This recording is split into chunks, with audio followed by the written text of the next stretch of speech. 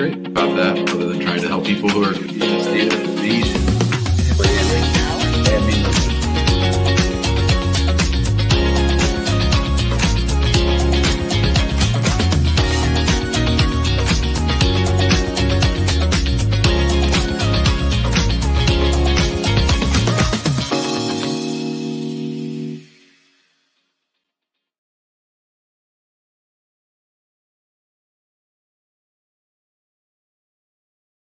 Welcome back to the Immigration Answer Show. My name is Jim Hacking. This is episode number 483 of the Immigration Answer Show. I'm an immigration lawyer. I will be here for the next hour answering your immigration questions, whatever I can do to help you learn about the immigration process. I'm happy to do it. I hope you all had a great Thanksgiving weekend. Sorry I didn't do yesterday's show. I wasn't feeling so great, but I am on the mend and ready to go. I'm excited about being here with you guys for the next hour. Let us know where you're watching from. If you're new here, we have a link to the waiting room. And if you come in the waiting room, I'll pull you up and you can ask me your question. I'm going to start today's show with Peter. Hello, Peter. Oh, hello. I'm the honor of being the first one. You're first. Yeah. Hello, Jim. How are you? I have a couple of things, but I just need a few minutes to explain my situation from the beginning, so you have understanding what's going on in my case. Sure. So me and my wife came to U.S. In 1997 from Poland as a Polish citizens, and we had a visitor's visa for the 6 month. Then we extended the visa for another 6 months. After that, we've been trying to figure out the way how to legalize our status. And unfortunately, we fall into the hands of immigration, scammers. I'm not sure you're familiar with Operation Durango. Mm-mm. No. Anyway, I might have read about it, but I don't know it by that name. Yeah, among one of the probably 1,500, 2,000 people got scammed by by those guys. Anyway, this operation got me into removal proceedings. That was back in 2005. I was fighting this case in the courts, till 2010, and unfortunately, I kind of ran out of the time and the money. In 2010, I just took voluntary departure.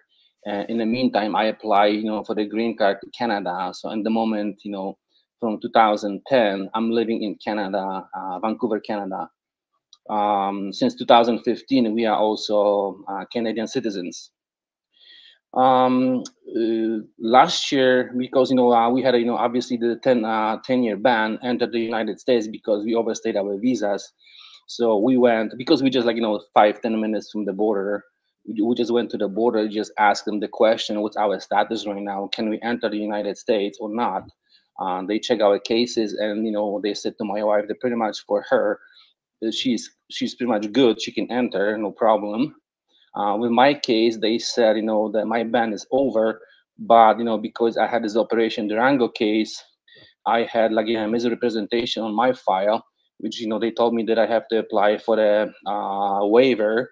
That was an I-192 waiver. It was granted to me in October. I'm sorry, not.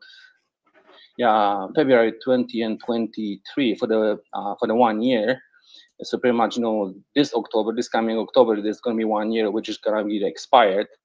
In the meantime, like I said, we have 3 children, all of them born in the United States. The oldest one right now lives in Chicago, and he applied for our I-30 as a parent. He's over 21? He is 22 right now. Okay. So we have case right now waiting for the approval in USCIS. Hopefully, soon we're gonna be approved, because our approval notice was on February 2023, and we're still waiting. Like everybody else, it says that the case is taking longer than expected, so we're just waiting. Questions right now. Can I extend my I-192 without any problems? What do you think? I've never filed an I-192. You know more about I-192s than I do. I just looked it up while we were talking. So I've never been involved in that. So I don't know. Yeah, because first of all, they give you the waiver for for the 1 year, and then I think if you reply, if you can just you can extend it for another 2 years, and I think the last one they give you for the 5 years. You're talking about So- just for visiting to the United States. Yeah, exactly. The one reason why you might not get it though is because there's an I-130 on file for you. So that an I-192 is for non-immigrant stuff. You've demonstrated immigrant intent. So I don't know. They might give it to you. They might not. I don't know. So it's like, But you know, make sure you disclose that the I-130 has been filed, so that they don't ever say you lied about that. Okay, sounds good. Second question is, you know, because we have this, 130 petition already on file. Once this is approved, what should we do? Wait in Canada and just, you know, going through all this consular process, or I just, you know, because my waiver ends, you know, in February, so should I go back and stay with my son and then wait for everything to be, you know, processed back in the United States? What is your advice on that thing? My advice is that you should do nothing additional that looks like you're trying to get around the rules. I would consular process. Okay. So your advice is just stay in Canada? No one should come to the United States with the intent to adjust, right? That's something that develops while you're in the United States. If you come with that intent, then you have a whole new misrepresentation problem. So because you've already been flagged in the past, I think that if you came and tried to adjust here, they wouldn't like it very much. Okay, so your advice is just pretty much just stay, wait in Canada, don't play with that thing. I mean, you know, the flip side of it is that the embassy might not give you an immigrant visa. I mean, I think they should. You're past your 10 years, but you might need a waiver to get your immigrant visa because of the misrepresentation. So the misrepresentation isn't cured yet when it comes to purposes of the immigrant visa. So I can't tell you what to do. I can just tell you that either way has its own problems. Okay, I see. If I'm gonna be even like, you know, ask, you know, for the interview, you just mentioned, like, you know, probably I'm gonna require another waiver, and if I do, you know, what kind of waiver it's gonna be, what number I should be pretty much concerned about? Well, you might need both. You might need a 212 and a 601.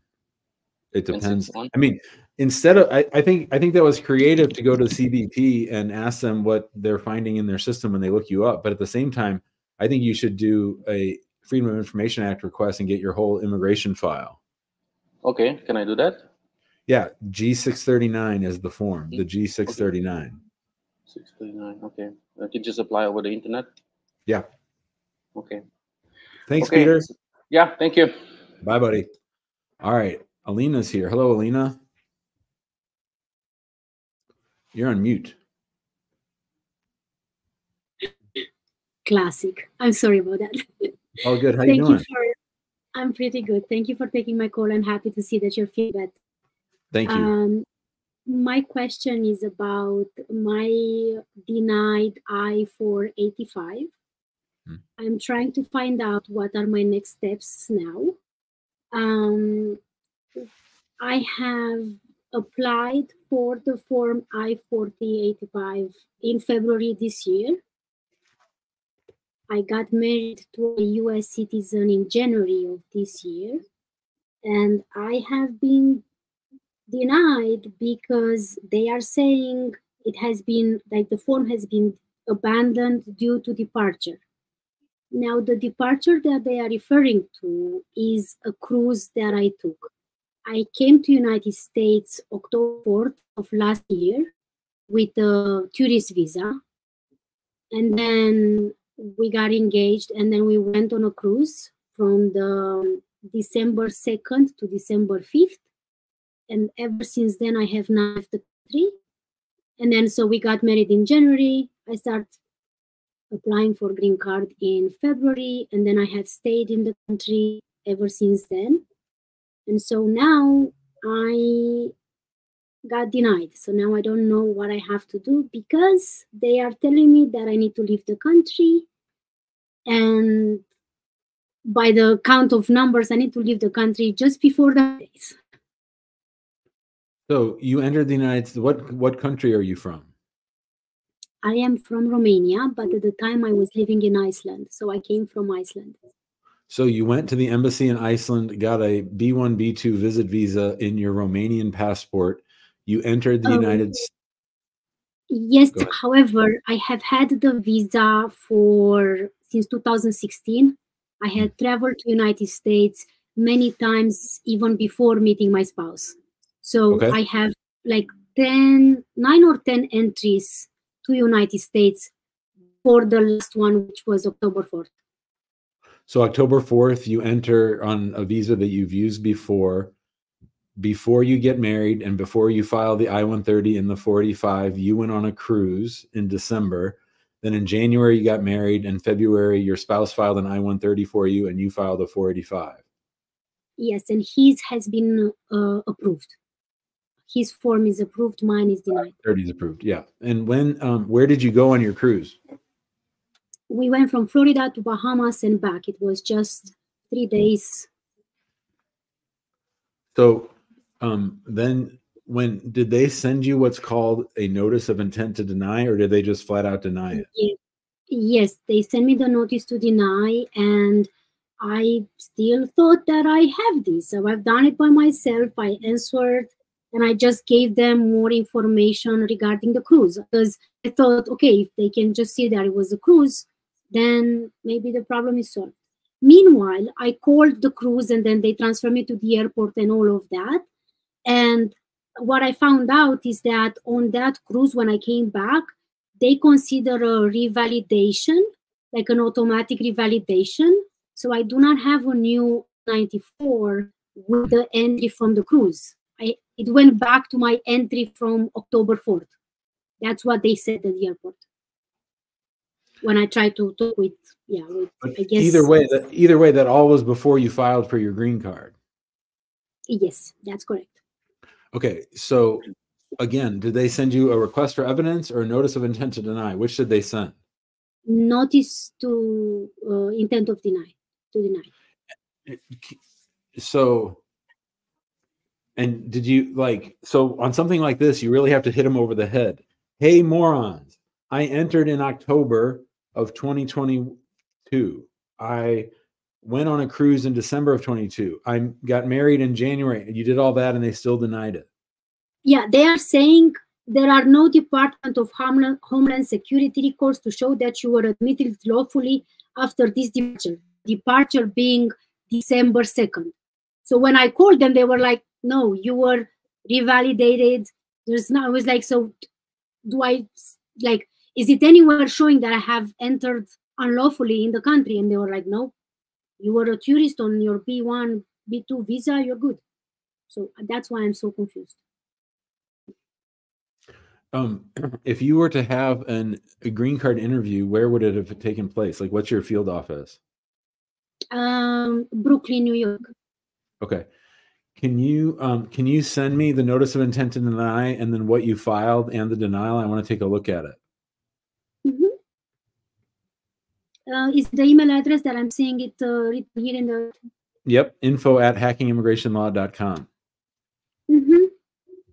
Okay. Yeah, send that over. I want to take a look at it. I want to do a little bit of checking just because cruises are sometimes different, but I think they're totally wrong. I sure hope so. I regret that cruise so much, but yes. Yeah. Well, I mean, just for everybody watching, I do have a video about entering on a, so sometimes people come on a visit visa and they have a boyfriend or a girlfriend in America and they say, hey, let's go to Mexico or let's go on a quick trip. That is in reality a quick trip, but it is also a whole new entry, right? So it can mess things up. So I think we might be able to fix this, but you might have to file a whole new case, but send it over and we'll talk about it. Okay. Thank you very much. Thank you. Bye, Alina. See ya. Yep. Yeah. See, that's tricky. That's tricky. We've seen that before a few times. And we've certainly been seeing more denials based on people leaving without advance parole. But of course, they totally missed the ball on this one. Let's say hi to Akram. Hi, Akram. Jawad. Hi, Jim. How are you? Great. How are you doing? Good, great. Thank you for having me in the show. I'm calling from Iran. I am a U.S. citizen, and I'm applying for my spouse and his daughter. The problem I have now is that I'm filling out the application I-130. I have no problem for uploading the files and the documents that are needed, but for the part that asking for if your language is you don't use a Roman letter in the language, upload a document with the native language. For that part, for only that part, I have problem to upload the document. When I upload it and when I sign out and come back, is not there. That's the only part I have this problem with, and I don't know what should I do. So we don't file things electronically, so I'm not the right person to ask this. We do everything on paper so that we avoid problems like that. Okay. I would say at the very least, if you're going to keep going and you want to file electronically, I would just keep going. And if you have to send it in without that thing, it shouldn't be the end of the world. But it'd be better to just file the whole thing on paper, but that might be hard for you if you're in Iran. Yes, I don't know if I can send anything by email to them, or if I miss that part in the application when I submit it, I will get the denial. I don't know. And there is no customer service in USCIS. That's for sure. You're right about that. Yeah, I would encourage you to, and you're filing separate I-130s, right? For your spouse and the child, right? Yes. Yes. I have this problem for both, and just for this part. I have uploaded all the documents, all the files. So one person is saying, James is saying you have to rename the document. I don't know if that would work. Maybe try to change the name of the document. I don't know. Like I said, I have changed the names, but yeah. Okay, I will do that again, but I have done it. Like it's been a week that I cannot submit my form just because of this problem. But I will rename it, sure. And I have one more question, if it's possible. I was wondering if it makes any difference if when we go for my husband go for interview, if he goes to Dubai or Armenia or Turkey, do you think it makes any difference in processing an interview? You don't get to pick. Like, they'll pick for you. So you don't really get to pick. Okay. Because in the application, one part asks you if you want to go, where you want to go. Yeah. If you want to go to embassy, so I would pick Dubai. Dubai. Okay. All right. Thank you so much, Jim. Have a good day. Have a great day. Okay. Bye-bye. All right. Let's say hi to Anna. Hello, Anna. Hi, how are you? I'm well. How are you? I'm good. I'm glad to hear that you're feeling better. I was waiting for the show yesterday and it didn't happen, but hopefully you keep getting better. Thank you. I think I was just run down. I have a question. So, tired. Yeah, I'm exhausted. So my son, our case, I've been here with you a couple times before, but we finally got an appointment to go to Ciudad Juarez January 11. Thank God. So what I noticed is that this is my question. The priority date before the appointment, it was April 29, 2021. And now it changed to April 4, 2013. Because back in like 10 years ago, when my husband did the petition for me and my son, mine kept on going, and we submit everything, and I was able to came with my visa, and then I applied for my green card, and now I'm a citizen. But for some reason, my son's information got lost, and the person that was helping us, she passed. So we didn't know what really was going on, and then they closed the case. So, we submit the petition again back in 2021, and we finally got the appointment to go to Juarez. But so that's like, I'm kind of confused of why they changed the priority date from 2021 to 2013. Is that gonna have something to do? How old is your son? He just turned 20. Okay, so I don't know the answer to your question. I don't know why they changed it. It doesn't seem like it would necessarily hurt anything unless they're confused, and maybe that they're trying to treat that old case like. When's the interview? You said there's an interview coming up though? Yes, January 11. Yeah, so I guess it doesn't really matter as long as the interview goes forward, and just someone's going to need to be able to explain to them both cases. So, you know what happened the last time. They'll be confused by that, but I don't know why. I don't know why they changed it to the old date. Yeah, maybe they track it down back then. I don't know, because they closed that case back then. Yeah, yeah. As long as you did the interview notice come on the new case number or the old case number?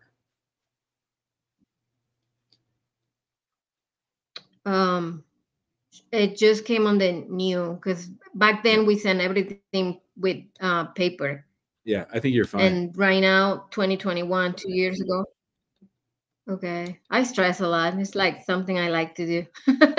Yeah, that's okay. No, why. I think I'm okay with that, but I don't think you need to stress about this one. I think you're in good shape. Okay, thank you. Bye, Anna. See you. Keep us posted, okay? Let us know how it goes in January. Yeah. See ya. All right, that was Anna calling from Mexico. Giovanni's here. Hello, Giovanni.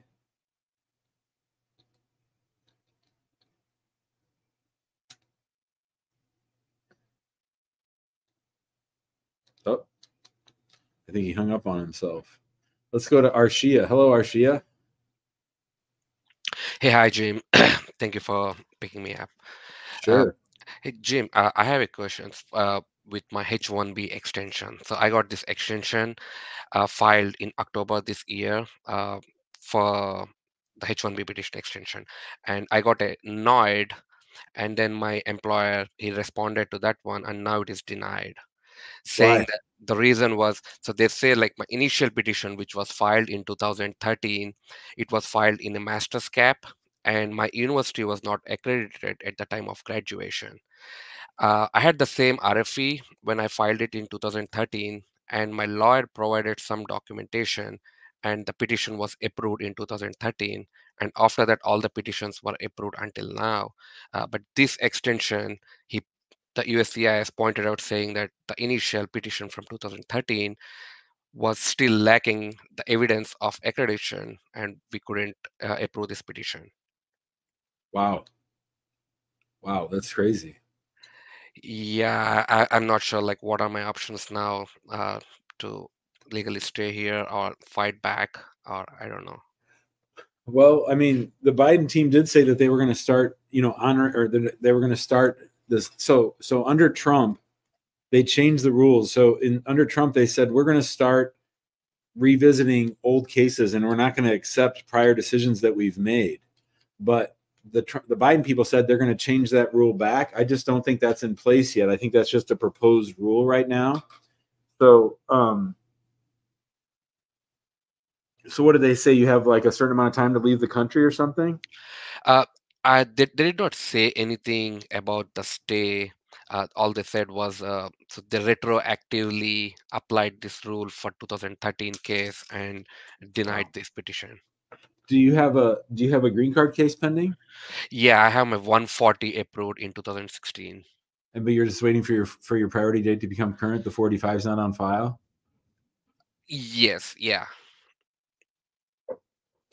I don't know, man. I think you might be in trouble. I'd be happy to take a look at the denials if you want to send them to us. I could talk to Andrew here in the office about them, but I think that although it's very, very unfair, I don't know if you're going to be able to fight back.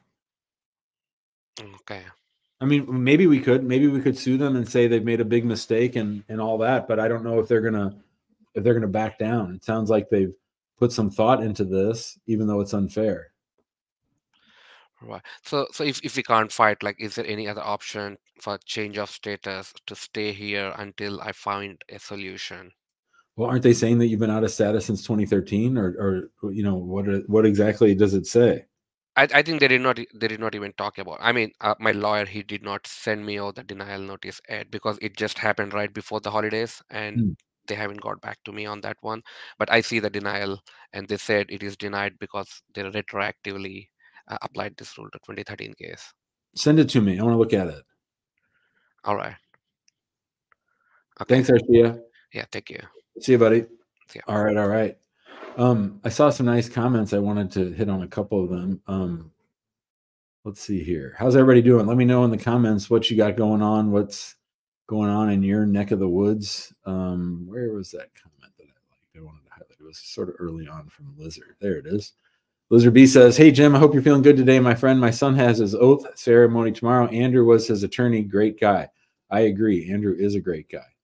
I am ready to start my process now. We'll definitely be in contact." Thank you, Lizard. That's good news. And we're happy about your son getting his citizenship tomorrow. Isn't that exciting? All right. Let's say hi to Daniel. Hello, Daniel. You're on mute. There you go. Hi, how are you? Great. Awesome. So I have a question. I submitted my I-465 or 485 and my VAWA, and it got denied because of abandonment. Like that's what it says on the appeal. I know that, like, I just got that recently, so I was trying to see, like, should I read-appeal again or just start the process all afresh, like, just the 485 and on. Well, let's back up. When did you come to the United States? In 2017. What kind of a visa did you have? F1 visa. And how long did you go to school? For like 4 semesters, and I'm still back in school. I'm actually going back to school in spring, actually. And then you married a U.S. citizen or no? Yes, I'm still married to a U.S. citizen. Did they file the I-130 petition for you? Yes, it's been approved also. And then did you ask for it to be converted to a 360? Yes. And then when they say abandonment, what do they mean when they say abandonment? Yeah, so I moved, and they said I was supposed to send a AR-11 change of address to them, and which I did actually, but they said because I didn't make a signature or sign on the AR-11, that they can't do anything about it. So that's actually what came on the appeal. So I'm like, I don't want to waste my time and money again to appeal again. So I'm like, should I just start afresh and this time around skip on the VAWA and just do the 485 alone? Since I'm still married, we have children together and stuff like that,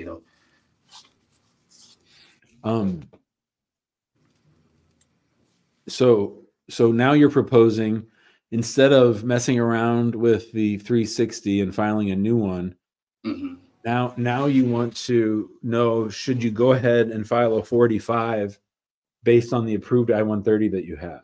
Yes.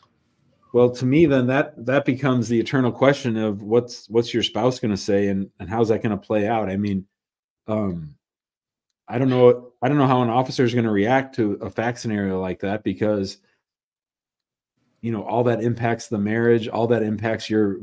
I mean, how are you going to explain to the officer, I made a claim that this person was abusive to me, but now I'm here with you saying this is a real marriage and I want to get my green card? How are you going to connect those two things? Because this is situations that we happened before, and now we're like, back in terms, and we don't have any issues again. Like relationships have issues, like every relationship have problems and stuff like that. So we've walked past our own struggles, Okay, so let me ask you this. Okay, let me put it a different way. Okay, let's say you guys show up for your green card interview, right? And the officer says, Daniel, I want to talk to your spouse for a little bit before I talk to you, okay? And then the officer pulls out all the statements of abuse that you listed on your I-360 and goes over them one by one. What is your spouse going to say about all those things? I mean, she did it. That may be true, but you didn't answer my question. What is she going to say about what it says in the allegations? I really don't know what she's going to say, but those are not lies. Those are things that actually happened. And she's probably going to say, I have no doubt. I have no doubt they're true. I have no doubt they're true. But I mean, so let me put it to you this way: if you and she called me up and said, Jim, this is what we want to do, then I would get her in a room by herself and I would try to scare the crap out of her. and see how she holds up. Because if they pull out, if let's say you said 7 things about her in the I-360, if she denies those things, then either you're a liar or she's a liar. And if all that is true, if one of you's lying, then that's going to screw up the whole thing. I'm not saying that this is a bad plan. I'm just saying that this is something that everybody needs to think through. And I especially think this is a case where you need a lawyer to go with you, because there has to be a lawyer sitting next to her when they try to scare the crap out of her, because that's what they're going to do. They're either going to try to scare the crap out of her to get her to withdraw the I-130, or they're going to scare the crap out of her by telling her she's going to jail because either you're lying or she's lying, or this is all a scam, or she's an abusive person. Oh, Daniel's out of here. I guess he didn't like my answer. Well, those are my answers, Daniel. Hopefully you come back and see. Hopefully you come back and see what I said about you. Rembo has a nice comment. Hey, Jim, glad to see you live. I mostly watched the replay. You're the best lawyer so far. Very straightforward, great advice. I would definitely hired you if I knew about you when I started. Let's see what Anthony has to say. Hello? Hi, hello. How are you? I'm great. How are you doing? I'm doing fine. My husband Anthony and I are on. First time meeting you, but it's a pleasure. A lot of info today. Awesome. We have a question. Well, probably a few. My husband came on a visa. Was it B1? Yeah, B1. B1 visa, and that was in 2017. We got married soon after. I filed. All his stuff was the I-30, 134. He got his employment authorization card numerous times. He still has it right now, but the case was pending for a long, long time. And one of the situations we had is my husband is a truck driver, and so he was traveling back and forth to Charlotte, North Carolina. So we ended up getting an apartment. He got an apartment there. When we went on the second interview, they asked, okay, where does he live, etc. So, and we told them.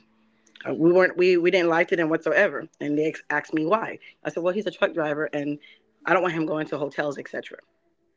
So from there on, it took some more time. We didn't hear anything. We kept on calling. Finally, they send us a letter that they're going to look at our case. They're reviewing our case. Then in August, we got they knocked on the door. USCIS knocked on the door. For, I guess, a surprise home visit. My husband literally just left for work. That sucks. I know. So they asked a whole bunch of questions, went around, look at our bedroom pictures, asked a whole bunch of questions. And within not even 2 weeks, they send us the papers for him to do his medical report. That's good. Because they said that one from a couple of years ago expired and he needed a new one. Mm-hmm. Now, we haven't heard anything, and it's I'm pretty sure past the 90 days. What is your take, and what should we be doing? What's the receipt date for the I-130 and the 485? The receipt date, roughly. When did you file? Is all I'm trying to figure out. 2018. So 5 years ago. Yes. What field office? What is it? Wycroft and Durham. Okay. Yeah. And you said you had 2 interviews? Yeah, we had the first one together. Then we had, of course, they also interviewed us separately. At both, or just at the second one? The second one. No, both. They did interviews separately. Oh, they separated. Yeah, they did it separately and together. Mm-hmm. With both of them. When you filed the I-130 and the 45, what address did you use for yourself and for your husband? Like what? Same. We had the same address until we moved, and we updated everything right away. Okay.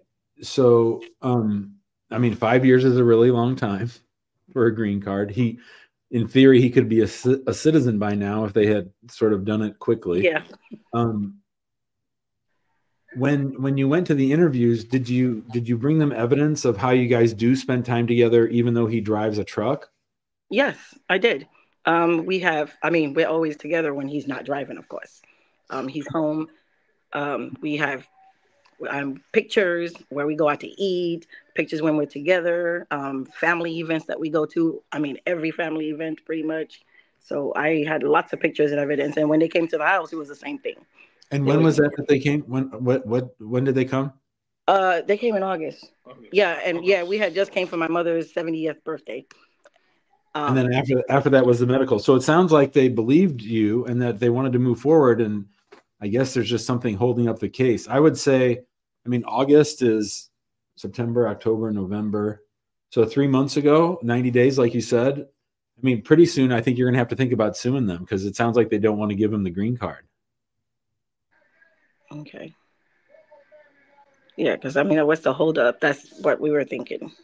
Yeah. So if you want to sue them now, we can. If you want to wait a month or two, we can do that too. It's whenever you want. But I think that for some reason they're just not given the green card, and I think pretty soon you're going to have to sue them. Okay. And then so I can contact this and yeah, send us an email there and say, hey, I was just on the show with Jim. I'm Anthony's wife at the 32-minute mark, and we can follow up about a lawsuit. Okay. Thanks so much for the call. All right. Thank you so much. Any other questions you have, honey? Thank you. Bye, Anthony. See ya. All right. Daniel's back. Daniel, did you get all that, what I said? You're on mute. So, Daniel, if you show up at that interview with your wife, they're going to separate you and they're going to try to scare the crap out of her. They're going to try to tell her she's going to jail either for abuse or for immigration fraud. They're going to read over every allegation that you made against her in the 360. They're going to try to get her to withdraw the I-130 so that your case is over, or they're going to try to scare her and say she's going to jail for immigration fraud or for being abusive. So I think if you're going to do this, which I think I'd really want to talk through and think through before we did it, go for the 485.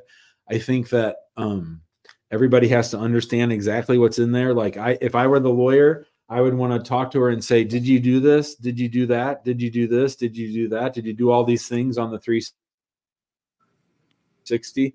How she's going to do. And then I think you definitely would want to have a lawyer there with her when they do that, because she's going to feel a whole lot more confident with a lawyer sitting next to her than if she's by herself. And the lawyer is going to be able to probably keep them a little bit more under control, because otherwise I think they're just going to go off on her.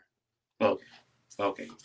So this suggestion about appealing is not like, it's out of the picture, right? I should not appeal the situation. I don't know. I'm not saying, I mean, maybe filing a new 360 is the right thing to do. I don't know. I'd want to look at everything over before I tell you. I'm just telling you what my concerns are with the straight 45 off the approved I-130.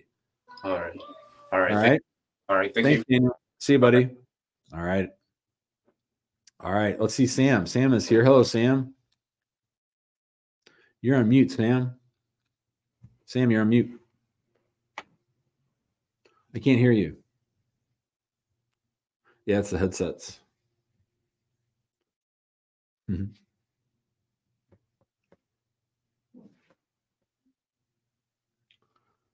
Sam, are you there? I'll come back. Sam.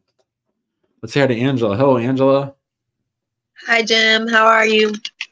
I'm great. How are you? Pretty good. I mean, we got through the USCIS part. We got through the NVC. Then our stuff went to the consulate, and we are waiting for our interview. However, like every time we try to put in for an appointment, it says there are no appointments available. What Do you embassy? know anything about the backup? What embassy? Oh, Ghana. Well, I mean, since the last time we talked, if you got the petition approved and through NVC, that means you've only been documentally qualified for a little bit, right? Well, it depends if you have to go from the time that you get your instruction letter, or if you go from the time that they actually send it to the embassy. They send it to the embassy August 1st, but we got our instruction letter last month. Yeah. I mean, I don't keep track of every embassy, so you might look in the comments. There's a lot of people from Ghana that watch the comments. I don't know, but okay. I would think it's at least 7 or 8 months after they send it. Okay, I was just curious if you might know by any chance. Thanks, and Angela. it says like you don't even get like a place to put an appointment. You just have to keep on checking the site, and they say check 3 times a day. I think that's all true. Okay. All right. All right. Thank you. As I say, it's no way to run a country. Bye, Angela. Right. I know. Thank you. Yeah.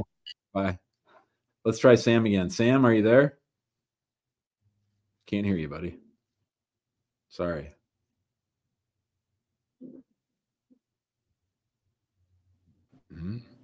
There. Wait, I think I can hear you. Hear me now? Yeah, now I got you. Perfect. So, so this question is actually like in behalf of my friend. So this is what his situation is. So his wife, she filed for him the I-130 petitioner. So what happened is the case now is pending, waiting for decision, either approval or interview or whatever. So, but what happened to his wife? 5 months ago, she went back home to Pakistan.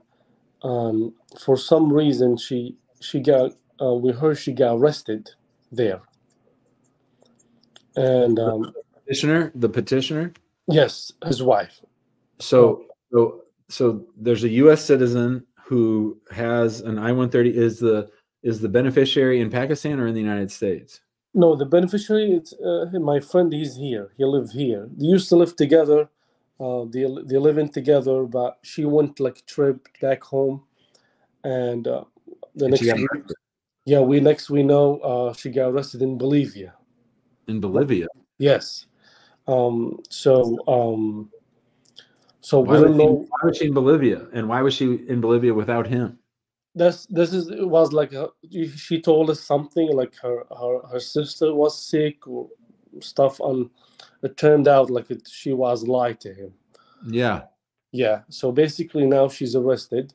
Now the question is like the scenario. Let's say if the USCIS decide to do interview. So what's the situation on the case in this situation? Like if that your spouse, so she's and gets arrested in a third country. Yeah, it's crazy. It sounds like this case is over. It's over. Sounds like it. I mean, what happens if they call him for an interview tomorrow? What's he going to say? Oh, sorry, my wife left me 5 months ago. She's in some jail somewhere in Bolivia, maybe, and I haven't heard anything from her since. I mean, they can't approve that case. They can't. No. And he cannot just show up by himself in the interview. He can, but they can't approve that case. So what's your advice? Like, what's her problem? Is she a criminal? I think it's like criminal charge, like a drugs. She got involved with drugs charge. Okay, so I think he needs to file for divorce and figure out some other way. He doesn't want to go to bat with this lady. He's probably holding his breath, saying, "Ooh, maybe they'll send me my green card without having an interview." But they know she's gone. They know she's gone. They might not know she's arrested, but they know she's not in the United States. Oh, really? I'm sure. Okay. I mean, I guess if you're asking me, should he hang out here and hope he gets his green card? Should he keep hope alive on this case? I say no. No. So he should be like just file for divorce and be done. Yeah, I mean, was he in status when he married her, or was he out of status? No, he came in visa and expired. And yeah, so that means he married a criminal who's been arrested. I mean, that smells and sounds a lot like immigration fraud. Like he just paid this criminal to marry him, and she got caught in one of her crimes, but not this immigration crime. I mean, they was living a good life until, I mean, he don't have no clue what's her background. The one thing he might do is hire a private investigator to try to find out where she is and what the real deal is. I bet she's hanging out in New York City. I bet it's all bullshit. But that's exactly. I mean, we don't know exactly what she's doing. He told me I have no clue if it's true. If not, I mean, she contacted him in WhatsApp on a Bolivian number. Is she from Bolivia? No. She's from here. I mean, she born and raised here. She have a family in Pakistan. I mean, so there's no known connection to Bolivia other than the fact that no. Crazy, dude. That's crazy. It is. It's madness. I mean, when he told me, it's just He needs to get away insane. from her. Yeah, he needs to get away from her and figure something else out.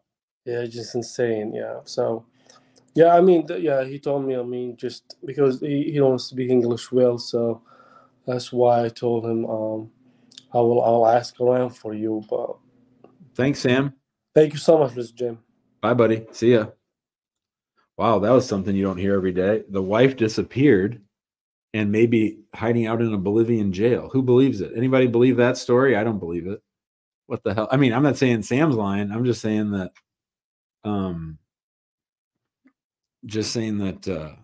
that's pretty crazy. Oh, yeah, I'd like to go to Bolivia for sure. Demi says Cocaina crime scene. That might be.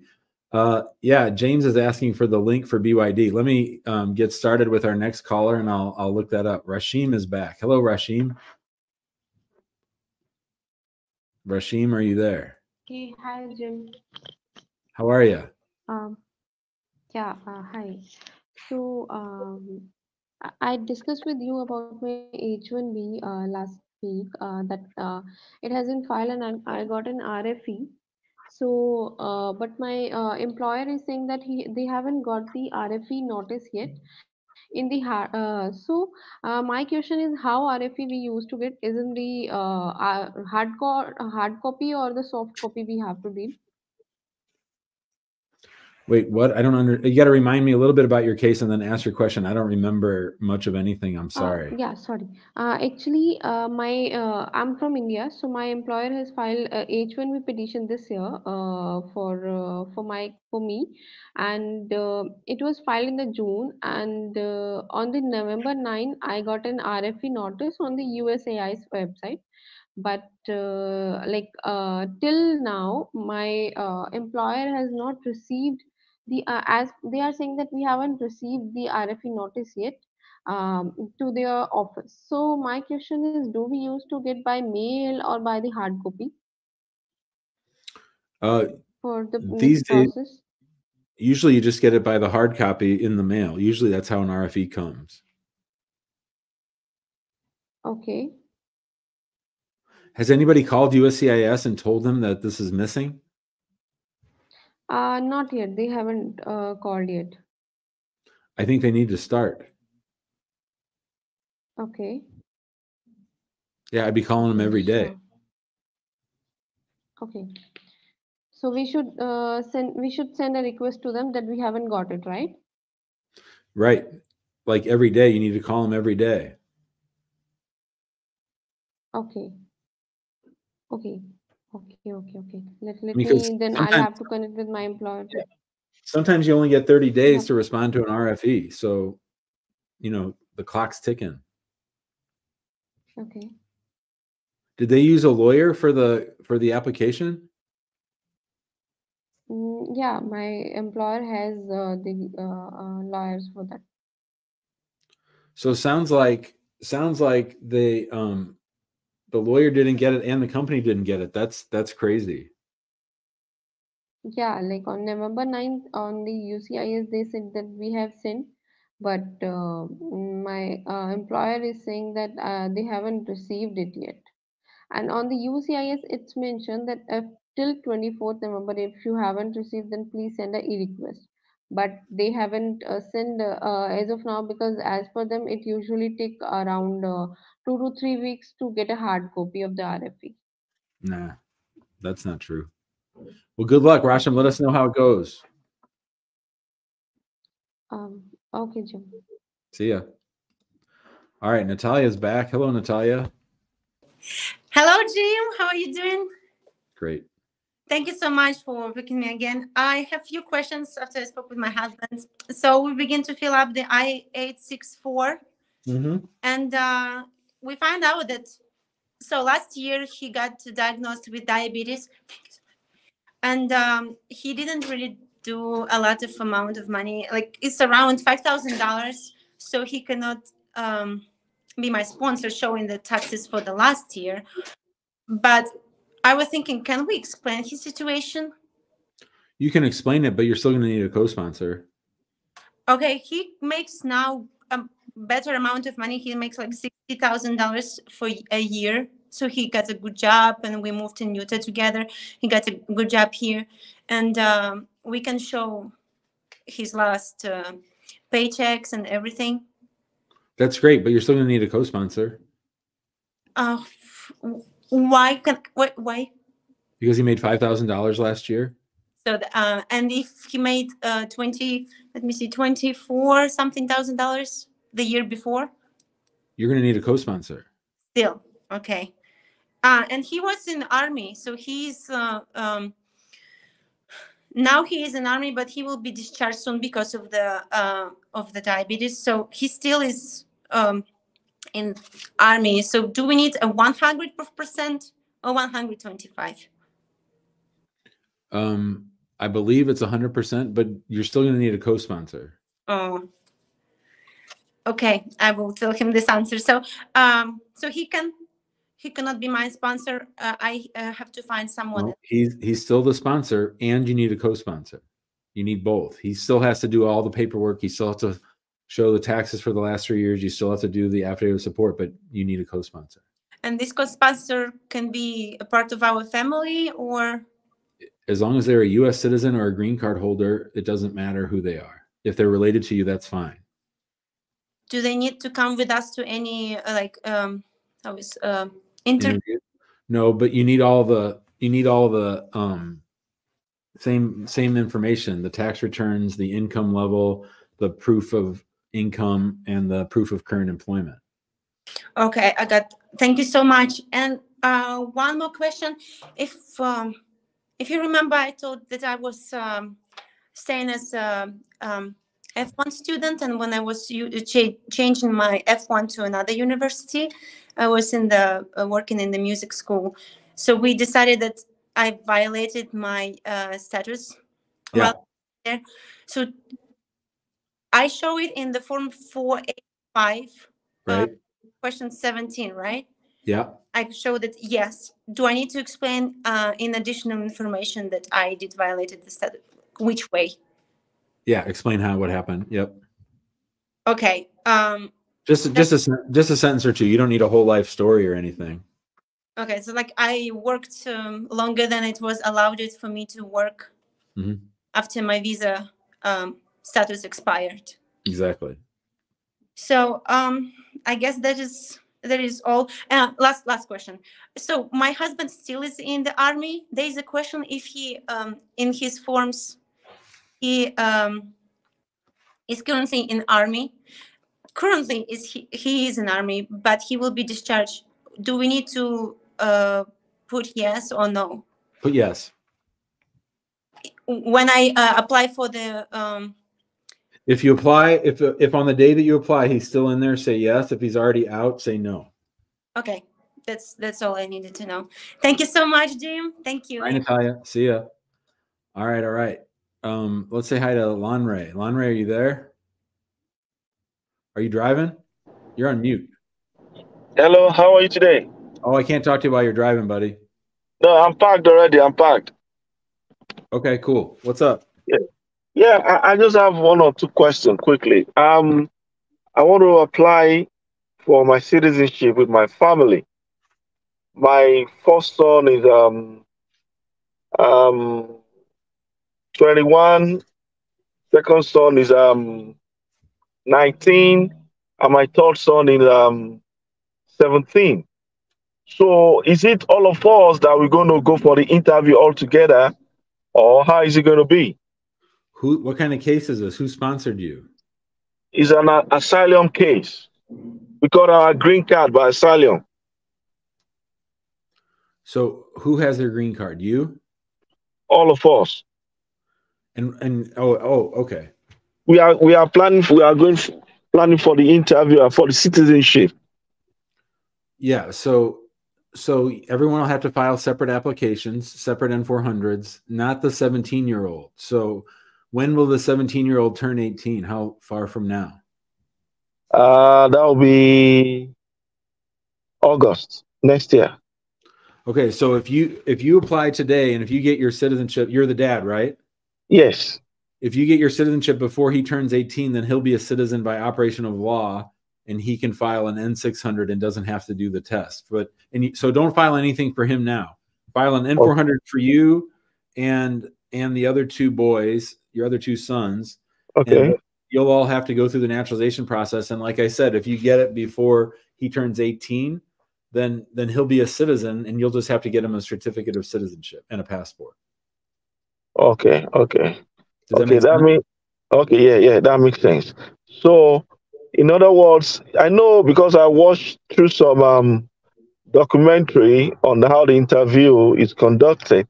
Yeah. Because I know they go through the N400 forms with everybody. Would they go through the same thing for the children?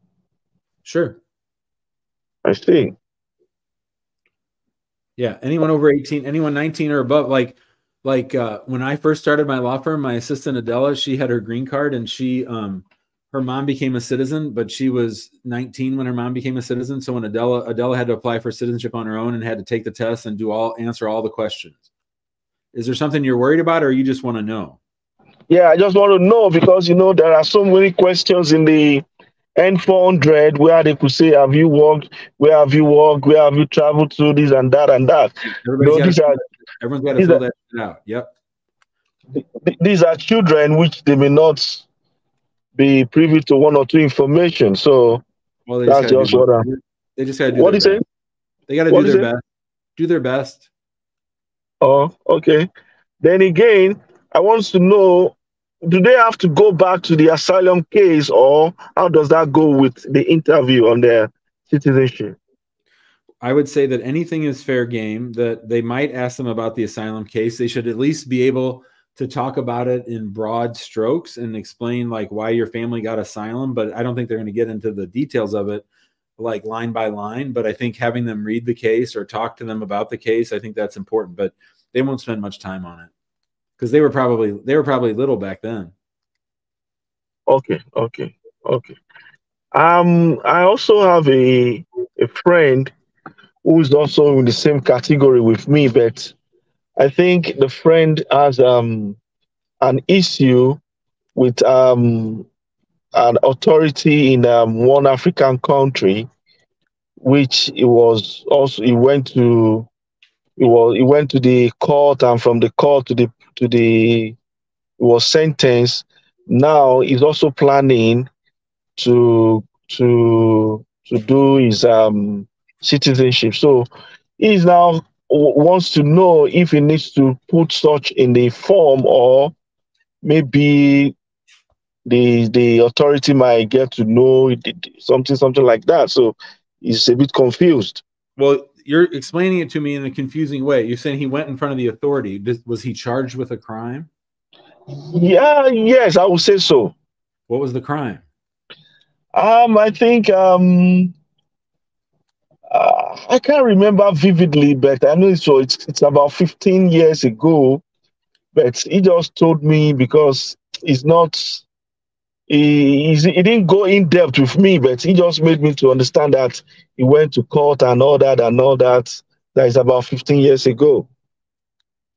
So I would say that before he files for citizenship, he should track down those court records and be able to be confident that it's not something that he should have disclosed before. Like, did he disclose it when he came to the United States? Was it on his green card application? All that stuff. No, he did not. He's not. Yeah. So that's a problem. He needs to talk to a lawyer. He needs to get those records, and he needs to talk to a lawyer. Okay. That it happened in Africa too. He needs to still go through that route. Yeah. Okay. He might need to get a lawyer back in the home country or that country to get it for him. Okay. Okay. Thanks, Lanre. Okay. I will talk to him. Thank you so much, sir. Hi, buddy. See ya. All right, everybody. That'll do it for today's show. We'll be back tomorrow, 4:30 p.m. Central. I'll be doing it live from D1, where Noor will be working out, and I'll be in the car maybe or in the lobby to talk to all of you for an hour about immigration. I hope you all have a great rest of your Monday, and we'll see you tomorrow.